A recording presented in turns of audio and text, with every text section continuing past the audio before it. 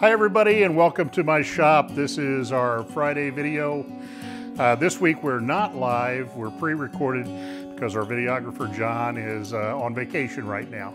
But you still can get your questions answered just like you could during one of our normal live events. If you just put your questions down in the comments section, I'll be answering them. Also want to remind you to subscribe to our YouTube channel. That way, whether we have a live video or a recorded video, you'll always know about it right when it comes up.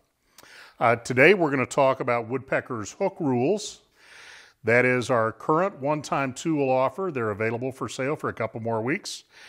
And we're going to show you the features and benefits of those tools today. Helping me out with that is the newest member of the marketing team here at Woodpeckers Tools. I'd like you to welcome Jay Mowder. 6,500 of you already know Jay because you watch him on Instagram. You know that he's a very accomplished filmmaker as well as a very accomplished woodworker. And he's going to be helping us out at Woodpeckers. Jay, welcome to the team. Thanks, Jeff. Appreciate it. Thanks for the warm welcome. Don't hype me up too much, though. Okay, I don't want them to, think too much of me. So, Jay, what's your first impression of the hook rules? My first impression, Jeff, is pretty obvious. It's the hook. We got the hook at the end of a stainless steel rule. And what is the advantage of this? It's an instant zero reference every time, super quick. Place it on your board, pull it so the hook touches the edge of your stock, and there you go, instant zero. So you know that you're always registered off the edge of the board. Yes. So that's a great advantage with the hook. When I produced the sales video for this, we obviously talked about that, and I talked about the fact that a tape measure theoretically does the same thing. You've got a hook that hooks on the edge of the board.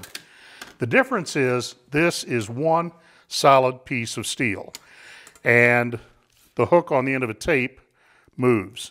Now, I received some criticism on the video because they said, of course it moves, it's supposed to. And they're exactly right. That is supposed to give you inside measurements and then outside measurements. The problem is, after doing that about 15 or 20,000 times, that isn't at the same point anymore. The hook rule, it's solid. It's not going anywhere. So it gives you a very, very long-term, lifetime, 2 or 3 lifetime, perfect reference for zero on your piece. Jay, did you notice that the other side is not graduated the same way? Yes, I did. So the other side, the 0 point is at the other end of the rule.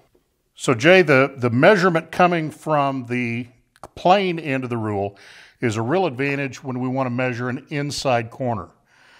Okay, I can get my scale right in tight where the hook is going to be in our way and keep us from getting that inside measurement. Oh, that is beneficial. All right, so now we've got the advantages of a square end rule and the advantages of a hook rule in the same tool. So Jeff, tell me a little bit more about how these are actually made. Jay, when we make a tool like the hook rule, the cutting of this, these aren't stamped out. These are actually cut with a computer-controlled laser. And then also very important is the graduations on here are not printed. Those are laser engraved. You can actually feel that with your thumbnail. You can feel that that's actually below the surface, and it's done with a very, very accurate laser system. So what's the scale we have on the end of the hook rule? So the scale is also graduated on the end. And John, let's step over here to the router table. So the graduations on the end make it really easy to come in here and adjust the height of a router bit.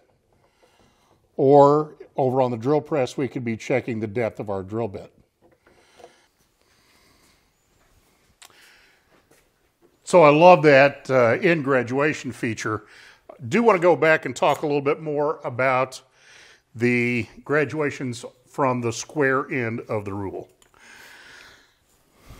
Let's go over to the table saw. Take a look at what this feature does for us over here. So Jay, what did you think about this the first time you used it on a table saw?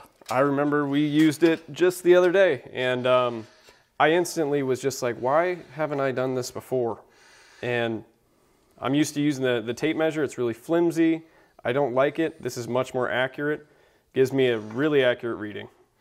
So, like we were saying before, we're working from an inside corner.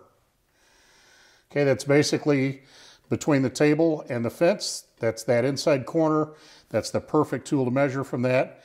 And we can come up with very precise measurements from the fence to the blade. So Jeff, please tell me, I know people are going to be in the comments asking, why aren't you just using the scale on your fence to measure instead of whipping this out?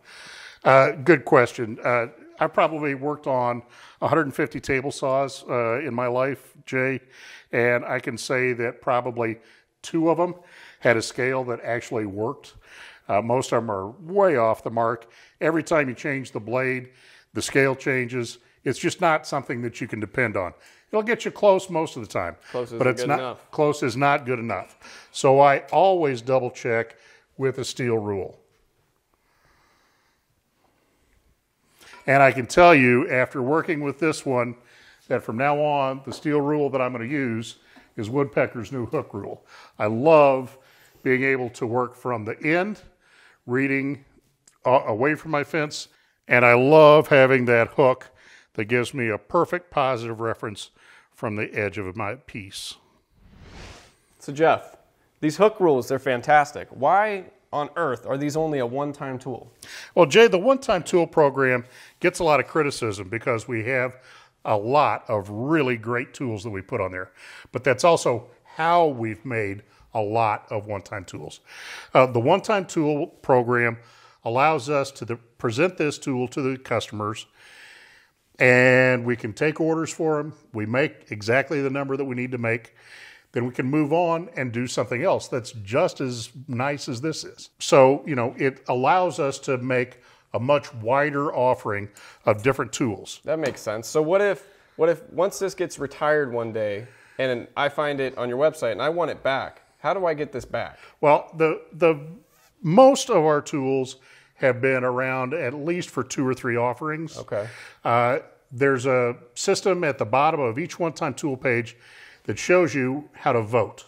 And that vote is very critical to getting a tool back into production. So if there's something that you want, go on the website, click on that vote button, and that will bring it back up for a reissue. Okay, so those votes are actually paid attention to. Absolutely. The votes matter. That's what you're getting The to. votes do matter. Okay. That's how we decide which of these tools are re-released. How many sizes are these available in? And the big question, is it available in metric? They are available in metric. We have 3 sizes, the 6-inch and the metric equivalent, 12-inch and the metric equivalent, and the 24-inch and its metric equivalent. Perfect. So we got 3 different sizes. 3 sizes. Okay, so everyone's going to be like, well, why do I need 3? What is your favorite use for each size? You know what? In the shop, I always have this little 6-inch in my pocket. Okay. Oh, wow, that fits good. There you go. And it's ready to go whenever I need it. The 12-inch is on my bench most of the time because it's just really handy. And my 24 is always close by my table saw because there's nothing better than having that full, rigid 24-inch rule to set up my rip fence. Awesome. So you can do a lot with these hook rules. These are fantastic. They're a fantastic rule to have in your shop. Well, folks, thanks for watching today. Jay, thanks for coming in and helping out today. No problem. Thanks for having me. Hey, be sure and subscribe to the channel so you'll always know about our videos.